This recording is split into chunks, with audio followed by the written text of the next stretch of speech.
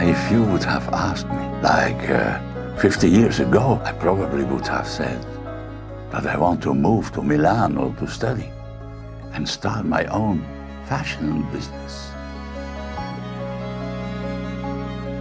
But back then, it felt like a dream. Traveling was not as easy as it is now. It was a luxury, and we didn't have the technology to sell online. Europe is more united now. But it's still not enough. If we don't dream big, nothing will change. Traveling is so easy now, and I love it. But I feel guilty when I take a plane. It's not good for the planet. My dream, well, is to create Europe's first zero-emission aircraft. I know it's ambitious, but with the help of AI, every step of the way, it can be done. Our generation will save the planet. I can't fly or travel far anymore, but I'm still very curious about the world. I want to experience it from home.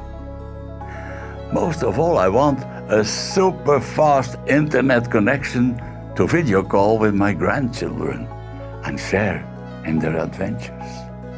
Imagine the joy of seeing them smile every day, wherever they are. I would love to open my own company in Europe, but I know it's not easy. My brother had to move his company to US to be able to grow. He said there are thousands of different rules in all the EU countries.